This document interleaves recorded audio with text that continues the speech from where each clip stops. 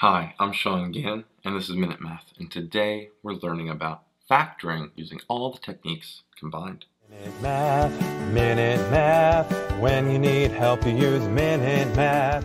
We're given this problem right here, 2x squared minus 13x plus 20, and we gotta factor this completely. Well, a little interesting here.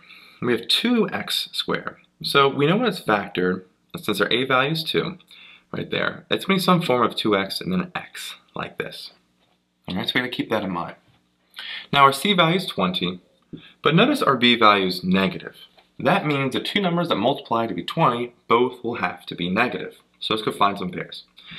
Negative 20 and negative 1, negative 10 and negative 2, and negative 5 and negative 4. Each one of these pairs multiplies to be a positive 20. So now we have to find, not specifically which ones add to be negative 13, but 2 times one of the numbers in a pair plus 1 times the other one gets us negative 13. Can you guess it? The pairs are going to be negative 5 and negative 4. 1 times a negative 5 plus 2 times a negative 4, right? What does that come out to be?